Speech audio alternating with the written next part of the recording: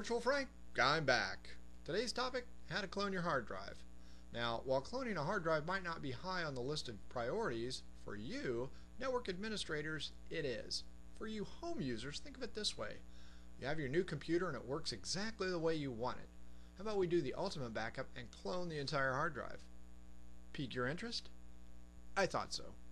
Prepare yourself, here we go. First, stop and get the program.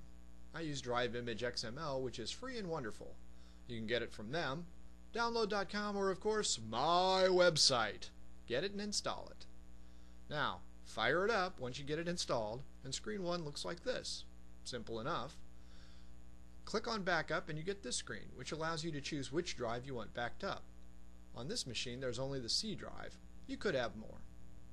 Hit Next and you get a confirmation, is this the one you want to back up screen? Hit Next.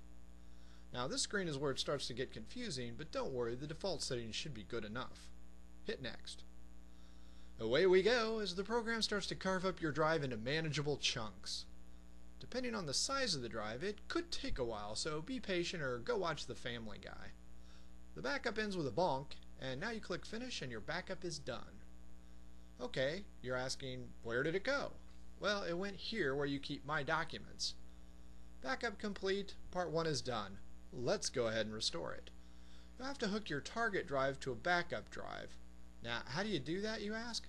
At Tiger Direct for 20 bucks, you can buy this handy little outfit that turns hard drives into USB drives.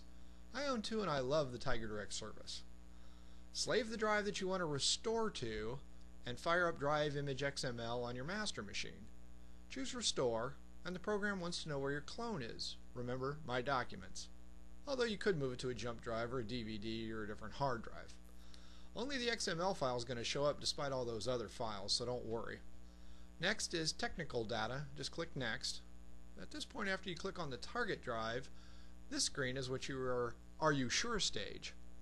Just to be on the safe side, this is the Last Chance screen, which does a nice job because you don't want to screw this up. Type in the secret code listed and the restoration begins. Again, depending on the size, it could take 30 minutes to several hours to complete.